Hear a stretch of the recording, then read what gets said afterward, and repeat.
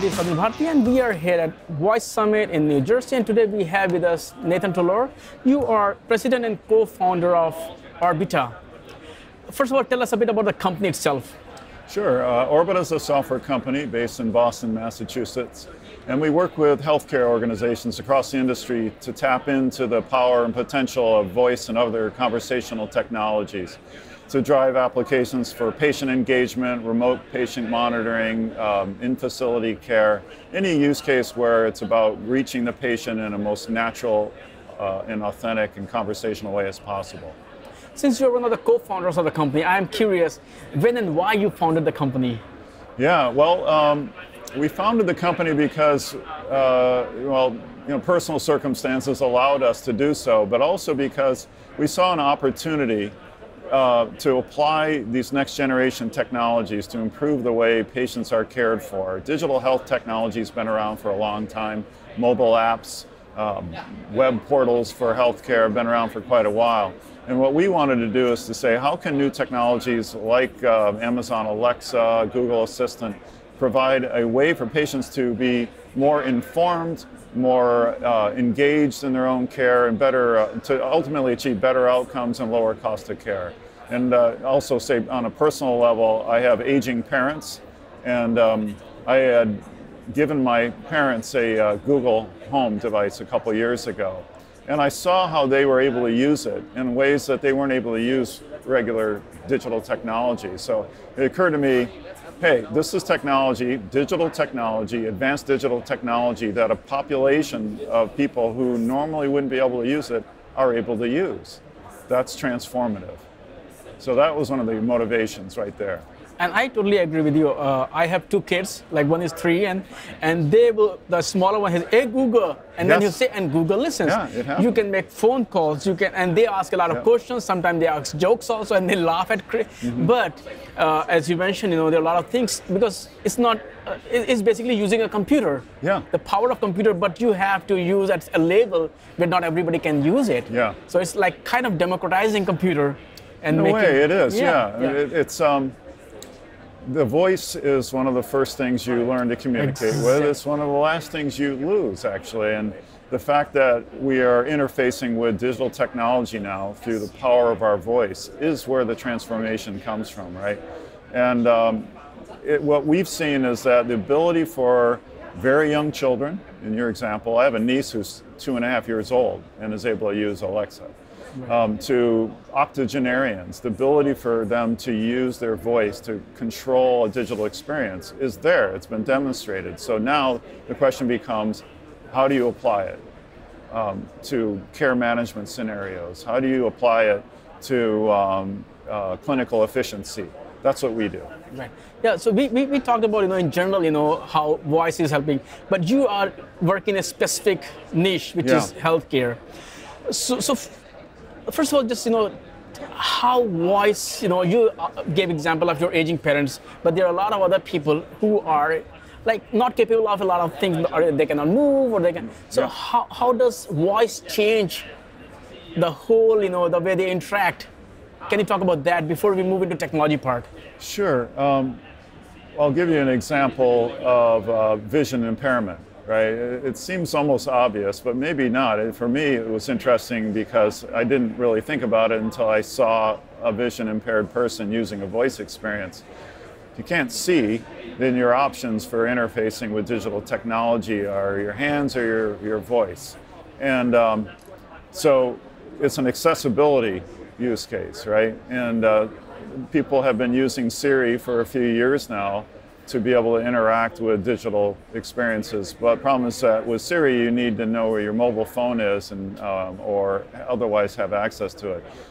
The power of these smart speakers is that they can be hands-free and accessible in the room that you're in. And so that introduces some possibilities that didn't exist even just a few years ago.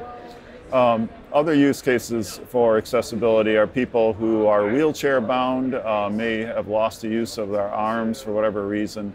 And so it's not just aging. And then the final one, it can be just a health and wellness tool.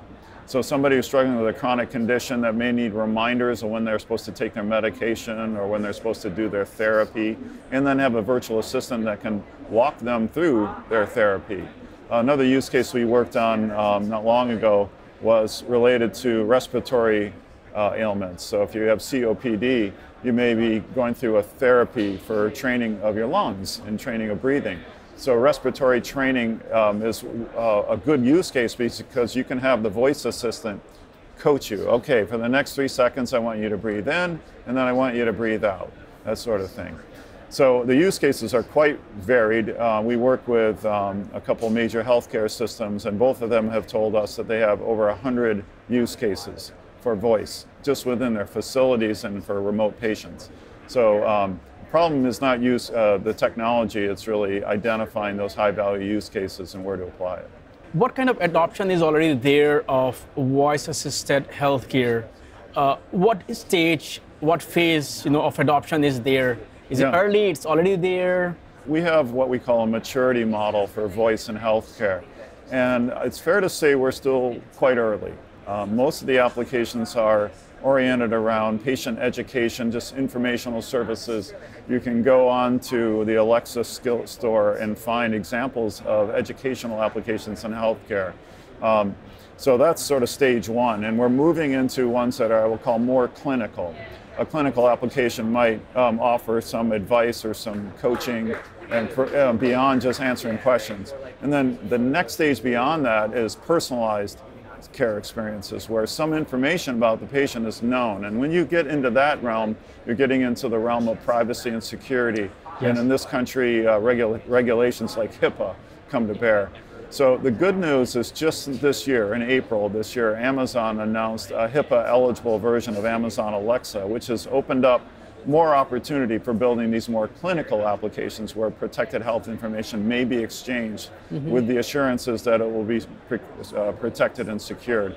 So I would say we're still early, but the floodgates are really starting to open with respect to applications, particularly around these clinical use cases where it's symptom tracking and remote care management.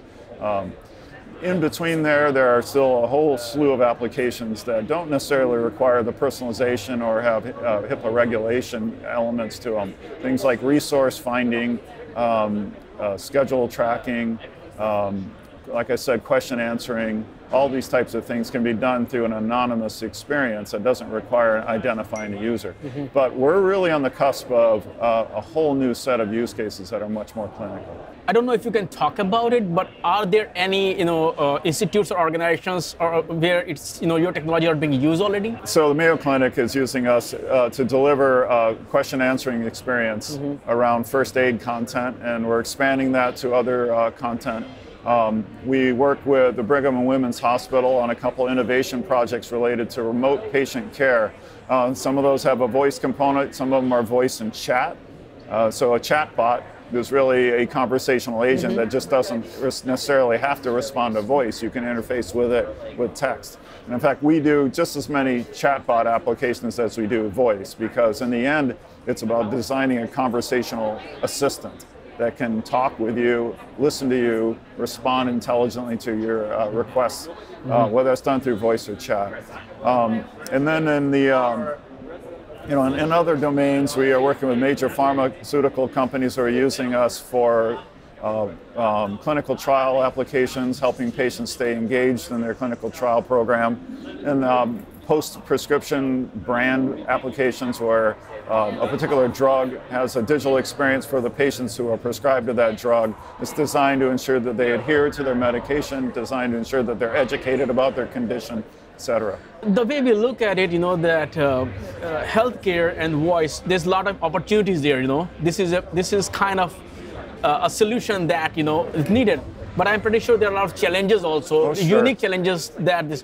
Can you talk about that? Well, one of them we just talked about, which is the privacy and security. The regulations in healthcare are quite strict, and they should be.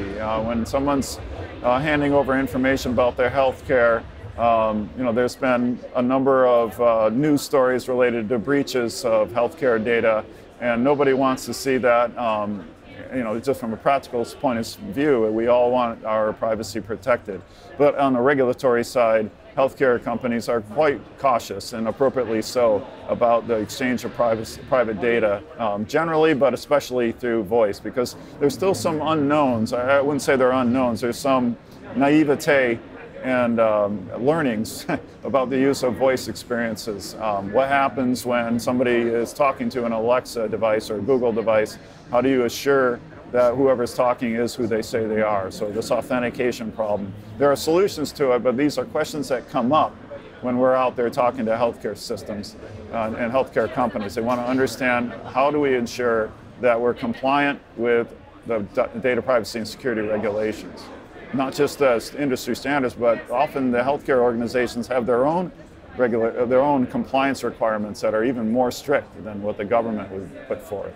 In addition to privacy, are there any other either technical or social or human issues also? Or, well, that is the major. Yeah.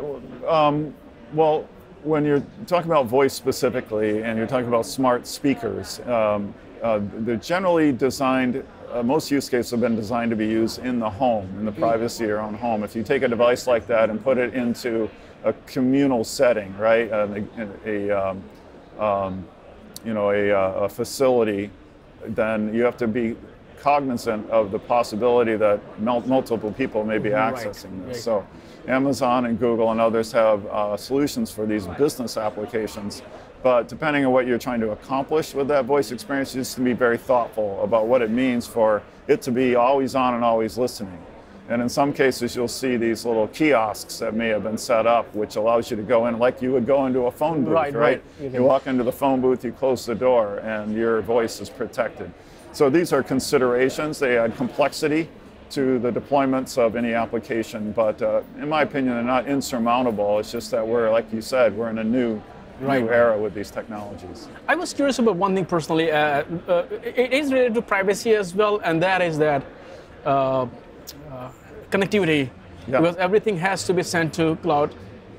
Ideally, I would want all the processing to happen locally, and then cloud can be either used to sync it or just update the models or anything. What are your thoughts about that? You want that because of privacy or for performance? Privacy, performance, and also so that I am in the car, or let's say you want to just go on Alps, and they don't have. You want to go and stay on Himalayas, just for so I don't want to be tied to a network to be able to use it. Right. Yeah. So that it should work offline as well. That is so right now, state of the art, and most of the systems that are out there do depend on a network connection. So it is a limitation. And not even just traveling to the Himalayas or the Alps. It's in rural America where connectivity isn't quite as strong. The good news is that most of these applications, the ones that aren't streaming video, don't require a whole lot of bandwidth. Just to speak to a voice assistant and get a little answer back doesn't require a lot of bandwidth. But you're absolutely right. There are serious limitations when you get outside of areas where connectivity becomes suspect. And so that's an emerging area. A good example would be maybe there could be a natural catastrophe, disaster where the power is out, net is down, and you are dependent on this device. That's more or less like your nanny. That's right. And now you cannot interact with that. Yeah. So well, we have that bit of that problem even with smartphones now, right? I mean, your life doesn't depend on smartphone. But in some cases, like for example, if you're using the machine just to pump insulin or whatever into your... I see what you mean. The failover and fault tolerance requirements for those things are extremely high. That's why, if I talked about our maturity model, if you talk just about information services on one end of the spectrum, and the other end of the spectrum is a voice assistant that actually prescribe and administer treatment. Right. Now you're crossing over into not just data privacy and regulatory. You're talking about an FTC, Federal Drug Commission, FTC level of compliance. That crosses into a medical device, and the requirements there are much, much stricter. Right. Yeah, you have to have an alternative input versus just voice. So as voice become more and more kind of part of our lives, you will have to deal with these problems. You will problems. have to deal with it, for sure. Thank you so. Anything else you'd like to talk about before we wrap up? No, I think we captured everything. Yeah, thank you, Nathan, so much for talking to me today. You too, and I will Sal. actually keep in touch to see how things are moving forward. Thank you. Thank you. I enjoyed it. Thank you very much.